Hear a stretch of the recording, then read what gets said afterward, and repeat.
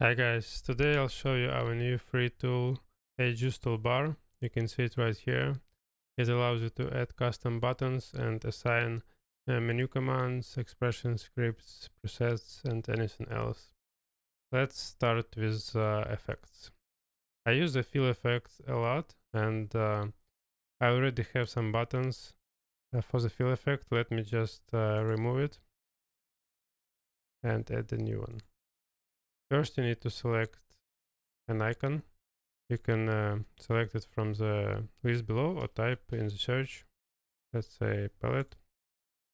Then apply effect and start searching for effect. Fill in our case, press save, and you can close the settings panel. Now if you select a layer and press this button, it will apply a fill effect on top. Next, let's say you want to save a preset and then apply it in one button later. I have this preset with nice glow effect and our new added fill. You can select all effects you want to save. Press animation, save animation preset. I can call it glow. Go right. And now let's add it to the panel. Let's add a new button, and I'll just select any icon for the sake of time. Use preset and select your glow presets that you just saved. Okay. And now let me remove all those effects, and let's press our button. And it brings back all those effects that you saved in the preset. Gives it nice glowy red look.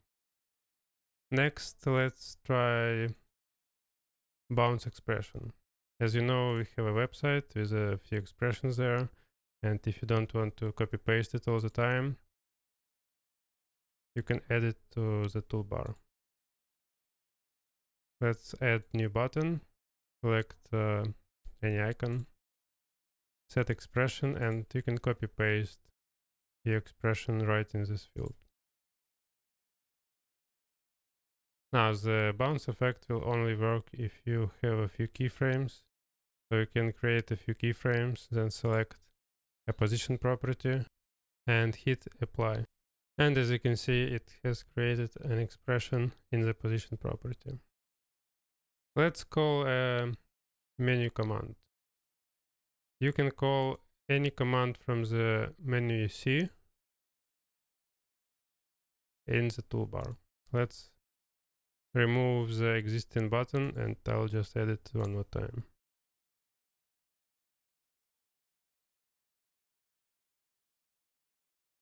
You can select run menu item and you need to search for the menu item, and don't just search for this purge because it's a drop down.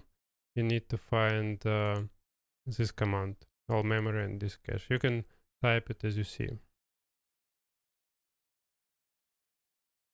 All memory, disk cache. Press save. Okay, and now once you click this button, it will ask you if you want to clear disk cache. Just press OK or cancel. And if you don't want to see this window, we can move to our next section. It's called scriptlets. Let me show you. You can insert a custom script to be run when you press a button. Select any icon and run scriptlet. You can paste any script here, and from our example, if you want to purge, we have this menu command list.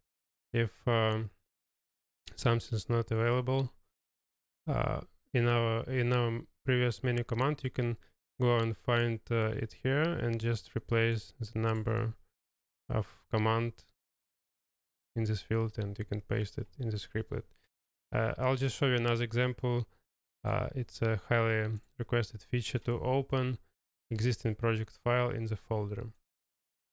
The code below is for Windows only. It's just for an example. Press save, and once you click this button, it will open the project selected in the folder on your hard drive. And finally, we have an option to run existing script. It could be anywhere on your hard drive. Select the button and run G6.